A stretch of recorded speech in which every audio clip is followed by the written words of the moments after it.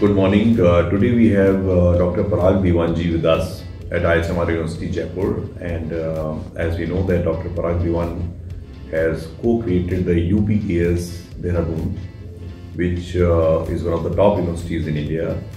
And earlier he has a very distinguished career with IIMA. There is a All India Management Association. And it has been always in his nature that whatever he has done with a lot of love and passion and dedication.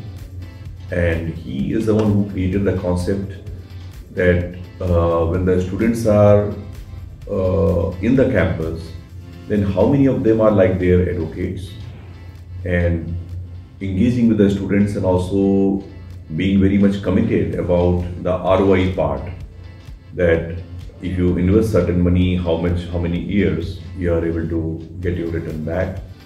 And a very innovative ways he has created association with the industry and regional offices and different other places which he was sharing today.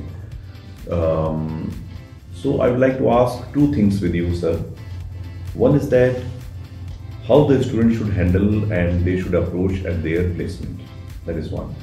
And secondly, what institutions can do to create a nice ecosystem and culture by which the placement become more of a end outcome, and rather than somebody is putting a lot of energy there. Based on your great experience, I'd like to hear your views on that. Sure. Thank you, Professor Gupta, to invite me at IIHMR Jaipur. And indeed, you have posed two very interesting questions. Let me handle each of the questions separately. Let's first look at into what students should do towards his or her own placements. It's very important for students if he is placement minded, though these days the generations are changing and many students want to be job givers, not job seekers. And there has been a lot of emphasis on entrepreneurialism, how to have startups on campus. But leave that aside, there is still a vast majority of students, let's say 80–90% of each of our graduating classes, who do seek job and also come from families where it's an economic necessity for the child to be employed after graduation. Having said that, many students have either too much high ideas about their own capabilities, or sometimes the other way around also, they feel that they are not hugely capable and they look towards them not in a great light. So one of the important thing in first two formative years is to make the expectation management right of the student. Whether student comes from what background, there are deficiencies in background, maybe some may be very intelligent, very diligent student, but can't speak English properly or can't dress properly or don't have etiquette because they come from backgrounds, rural backgrounds, vernacular schools. So first 2 years must be a great effort, must be placed on development of institution of a individual in terms of these kind of abilities to dress well, speak well, be confident, have a poise, and which can be trained, especially in a 4-year program or at least in a 3-year program, which can be trained. Second part is to understand where his passions and strengths lie. And let's say if he wants to work, just take an example from an IT industry.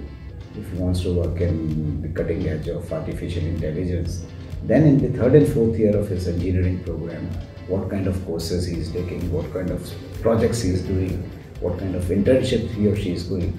So it's all package, from personality development to expectation management to building the core base and core strength, projects around them, internships around them to lead to the end goal. You can't be seeking a high-end artificial intelligence job and then not prep yourself. You have not taken even a single course in AI and think that you will end up there.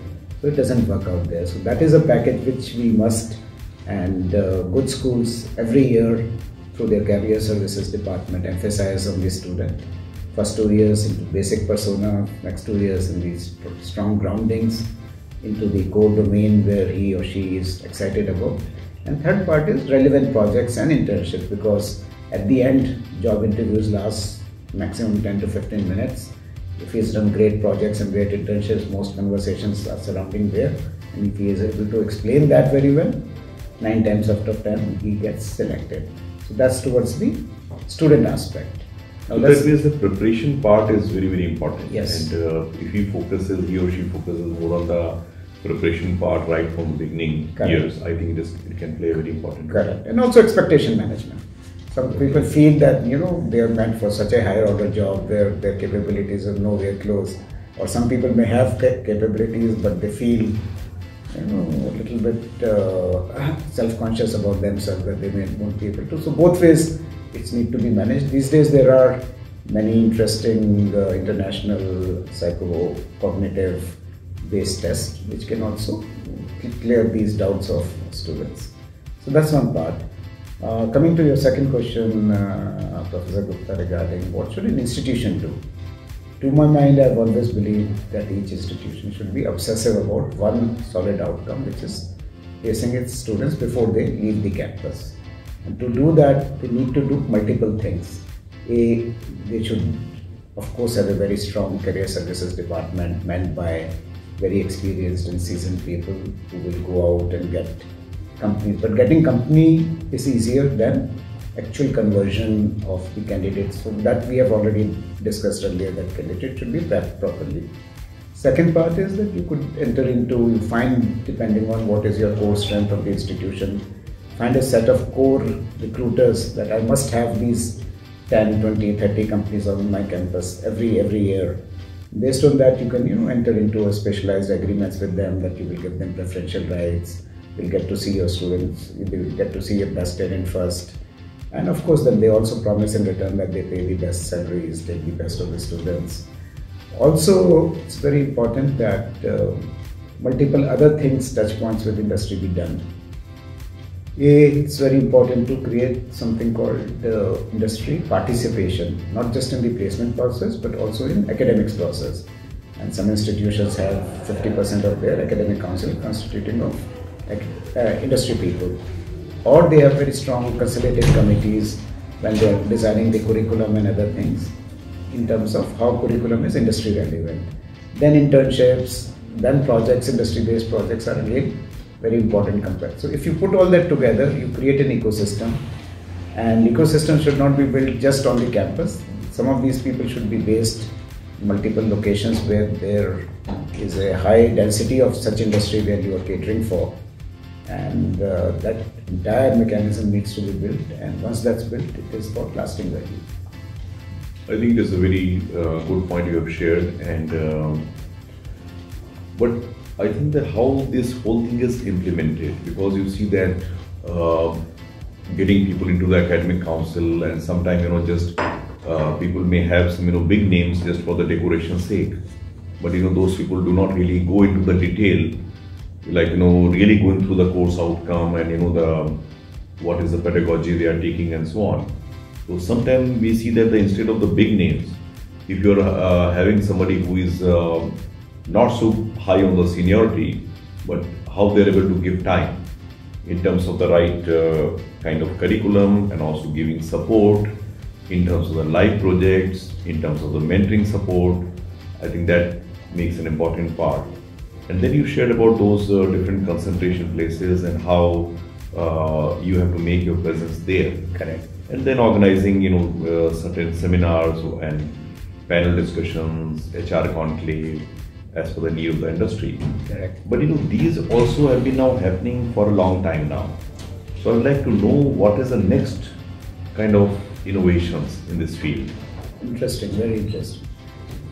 Some of the innovations that's happening is, one is intermittent work spaces and intermittent study periods. And some schools have come into a system of education which is called quarter-based. We had trimesters, we had semesters, now there are quarters. Quarters consist of just 12 weeks. So 12 weeks of study, 12 weeks of internship, which also will get them requisite credits, come back. So district gets to see them multiple times. That's one of the innovations that is happening in terms of some of these schools who are experimenting with this. Second innovation is that innovation of virtual internships and virtual members of, with so many collaborative tools that are in place, collaborative working tools, that is I'm talking about. So a lot of students today work as a virtual intern in very large companies, in actual projects where they interact with other team managers, and then team managers judge, and most often they get what is called the pre-placement offers. So some of these new technologically aided, virtualized versions of the old-fashioned internships already are understanding how is his team work, how does he gel with the rest of the team, and so on and so forth. So there are some new ideas that are emerging. I'm sure as technology develops, many more would be in the offering. Okay, and I think it's very nicely you have shared this, and I'd like to also add one thing here, that many times the students are saying that, okay, I want to work in big corporate or in this big consulting company.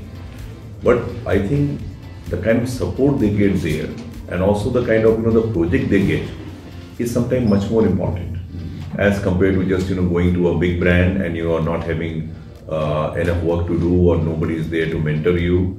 So that also I think the student should keep Absolutely, in mind. that is very important. Sometimes the quality of work matters more in your formative years than the brand that you are associated with. Yeah. So both the brand and the learning is also should be given much more importance. Absolutely. And what you really wish to do, rather than oh, I want to go in this company because my senior has gone there. Yeah. It doesn't make any sense. Absolutely. What you feel strongly about it, what you feel is your faith, and that is where you should go there. And one more thing I want to add here, that what is that external thing, like you tell, okay, you are smartly dressed or you have this accent and so on.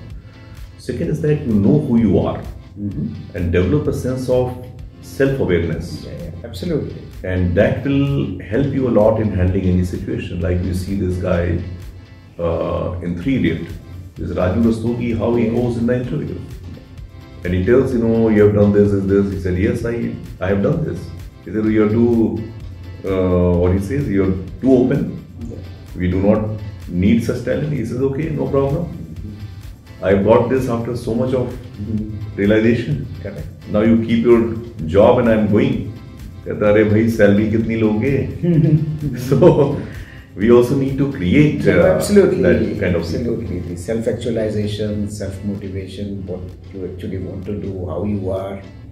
And sometimes these days things are also changing. A lot of employers don't feel the unconventional employees to be a hindrance anymore. They think that this brings a diversity, it brings something to challenge the preconceived notions that exist in the organization. So it's very nice. Because the bigger innovations will come from the domain of that they don't know that they don't know. Yeah, absolutely. That's why the new discoveries, new inventions would happen. So thank you so much. Thank you. It's always a pleasure to have conversation with you, Professor. Thank you. Thank you so much. Thank you.